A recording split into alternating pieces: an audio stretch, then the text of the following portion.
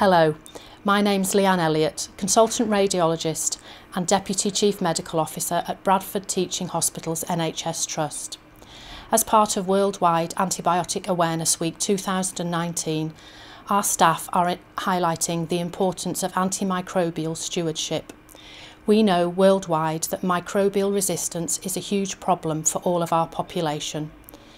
All of the consultants in Bradford, from neonatologists to care of the elderly physicians, are aware of the importance of using antimicrobial treatment responsibly to try and improve this problem.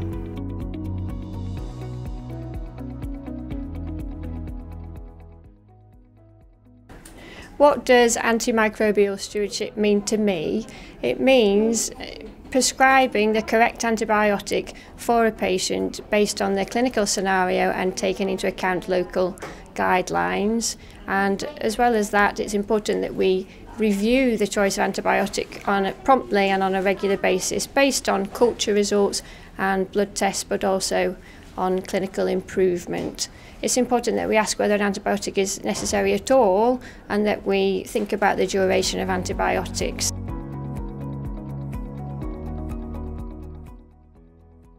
In the neonatal unit, we use a lot of antibiotics, and for me, antimicrobial stewardship is about using antibiotics early so that patients can reap maximal benefits, but stopping them when they're not necessary, as we usually are able to do at 36 hours after a baby's born.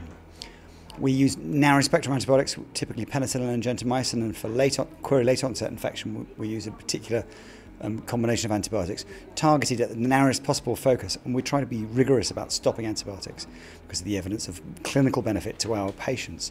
There's a side benefit of benefit to the wider population.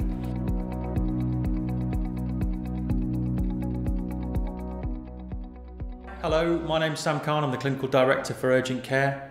Antibiotic stewardship is a massively important part of what we do in urgent care because we're the first port of call for the septic patient or the presumably septic patient, and we have a clinical responsibility across the whole of our clinical workforce to make sure that the patient is appropriately assessed, and that includes your news score, your parameters, but then the appropriate cultures are sent off before we even start to consider what the likely infection is, and then choosing an appropriate antibiotic as per our local guidelines.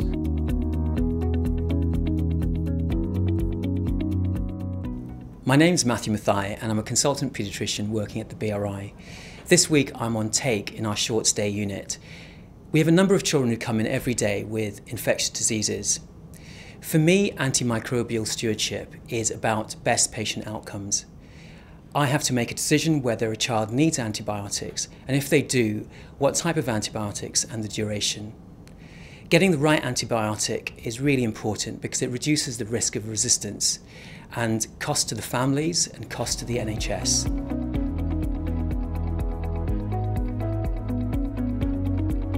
Antimicrobial stewardship is a key priority for our organisation, and we feel that a collaborative multidisciplinary approach is vital for delivering this objective. From the ward pharmacist to the nursing staff, from the scientists in the lab to the consultant microbiologists, we all have a key role in delivering antimicrobial stewardship for our patients.